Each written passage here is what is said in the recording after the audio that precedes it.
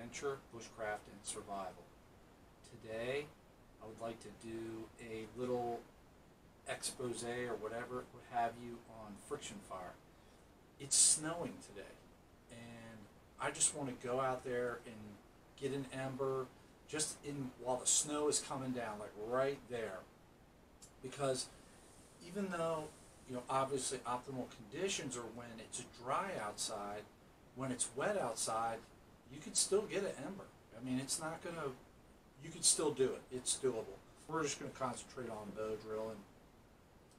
This here, cottonwood, which is really prevalent in my area in the Piedmont region. We'll call it the Mid-Atlantic region. Same thing with the fireboard, also cottonwood. And then I've had this thing for so long, but my bow, if you kind of look at it, I call it the shepherd's hook. I'm gonna stop, and I've got a couple of different handholds, but this is one I actually made at a primitive skills gathering, where I actually just ground that out with the dimple with another rock, and this is just soapstone, and I kind of made this little handhold, and I really think it's cool.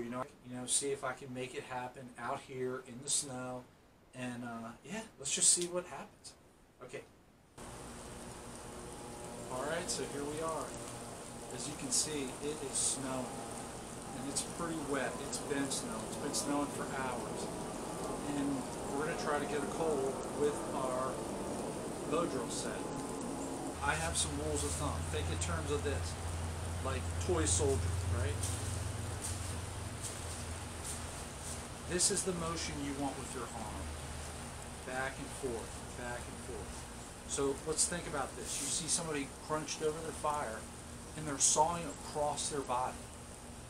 This motion really, really tires you out.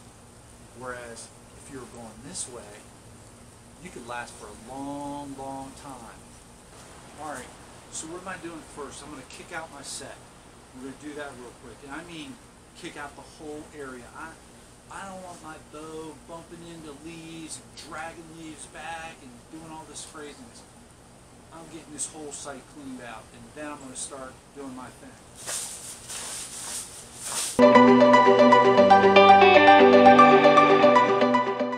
And one thing that I try to, make sure I do with my form is to create a straight line, right?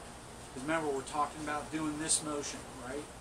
So, and I'll kind of point that out as I lay my kit down.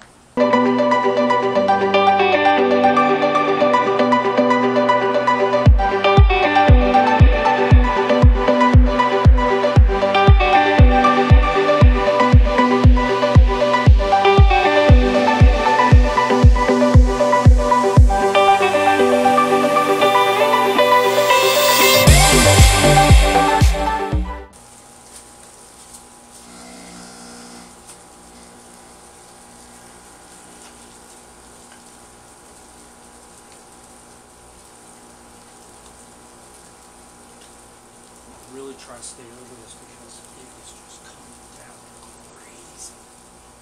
Gosh. I really feel like this is a long shot. But,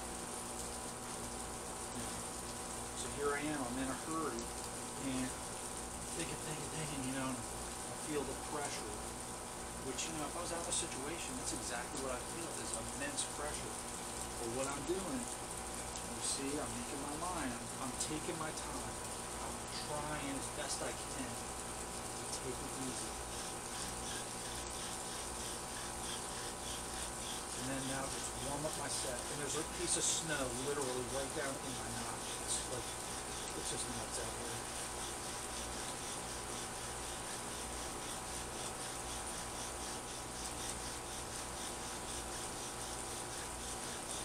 I'm trying to protect the hole as best I can. Remember to breathe. Always remember to breathe.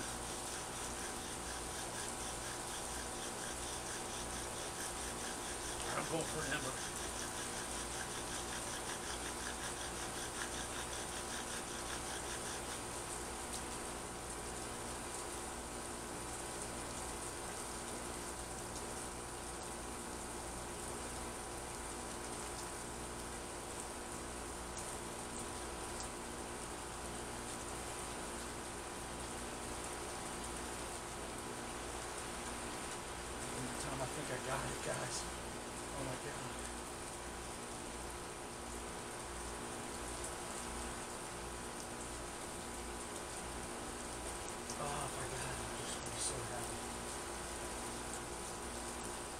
snow literally just fell right on my amber.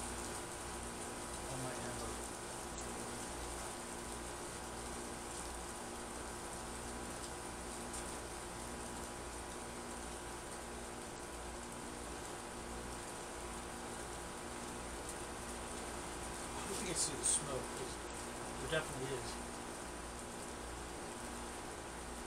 It's definitely literally snowing on my amber. I'm gonna try to go get my stuff. I'm gonna cover up my amber. It's going real good right now.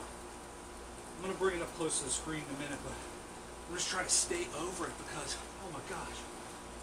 This is Kapok Mayan dust, which is essentially fat wood shavings, some oakum, and cedar bark. Literally, there are chunks of snow like coming down on the amber. So this is how I like to do it. I take the bundle, place it over top of it, then flip. That's the most effective to me.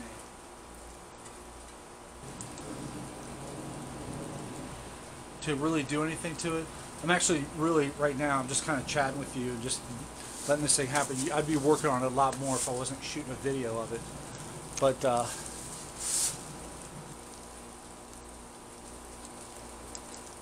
that is awesome. There it is. Pretty cool, huh? I really want to thank you for watching my channel, for taking the time to watch this video. Please like, share, and subscribe if you would. I'd really appreciate it.